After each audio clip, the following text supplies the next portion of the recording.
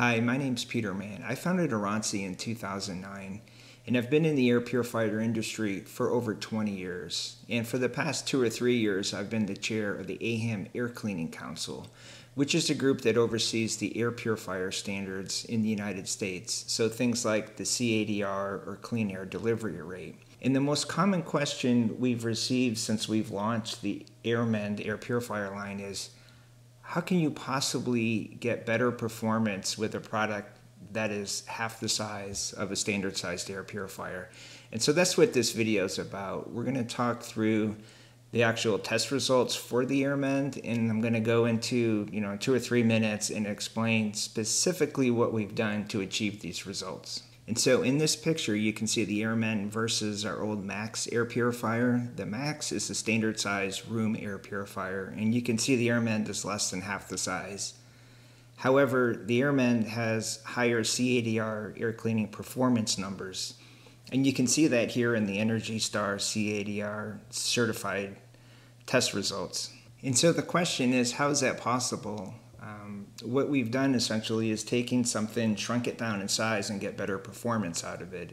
It goes against the laws of physics. It's like taking a smaller straw and getting more throughput through it. And the key to all of this lies in our electric motor technology. We've spent 2 or 3 years inventing and perfecting a motor technology that puts our motor in the class of what you would find in an EV.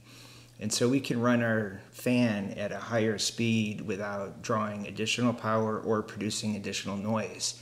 And that gives us a huge competitive advantage and allows us to really shrink everything down. So it's not smaller, it's better. And that's the key. The other thing we've done is we've optimized every step in the process. So this is our HEPA filter. We made it thicker than most, which has some advantages, and we've also optimized the pleat count. That makes a huge difference in terms of the performance, and since we're making the motor and we're tweaking the motor, we're also tweaking the design of the HEPA filter to ensure that it's married perfectly with the motor and the fan that goes through it. The other thing that we've done is minimize the distance from where the air comes in and where the air comes out. And so it's as efficient as possible, and we've maximized the vent areas on the exterior. And so the more open you can make the exhaust vent or where the air comes out, the less work the fan has to do to push the air through. There's a lot of larger machines that are very inefficiently designed, and so the air has to go through a channel or has to navigate, in a sense, an obstacle course. It just reduces the performance, and so what you have is this big machine that's really underperforming for really the size of what it is. And what we've done is we've taken advantage of that, and we've just shrunk it down. Smaller is better.